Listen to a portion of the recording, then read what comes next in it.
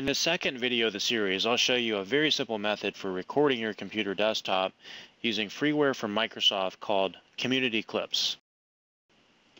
To get started using Community Clips to create your own video recordings of your computer desktop, first thing you want to do is get the software, of course. So to do that, just do a Google search on Community Clips, and the first hit in the search results should be a direct link to the installer. Now that's just about a 12 megabyte file, so it downloads and installs very quickly. Once you have that installed, you'll have an icon here in your system tray. It looks like a little blue computer screen.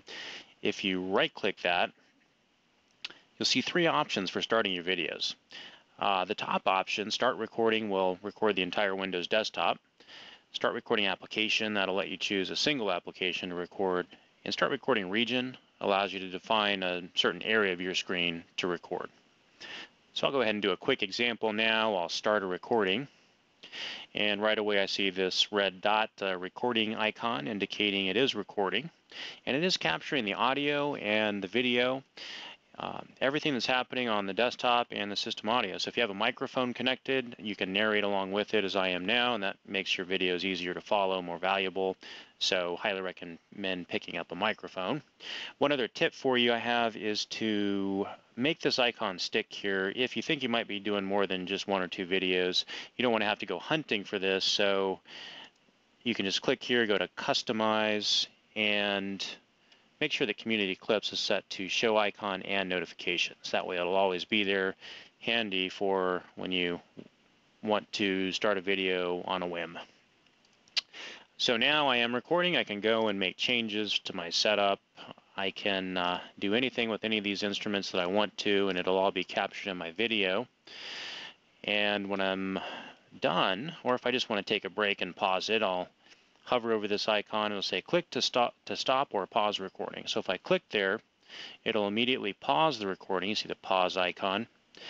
And at this point I can continue after taking a break if I want to, or I can just stop it if I've said everything I want to say. And so I stopped the recording, and it immediately took me to the beginning of the video, and it just starts playing through it. You can scan through this and just kind of check it out. And if you're happy with it, you can go to Save and then give it a file name and create a WMV file, which you can then share with the viewer, whoever needs to see the video.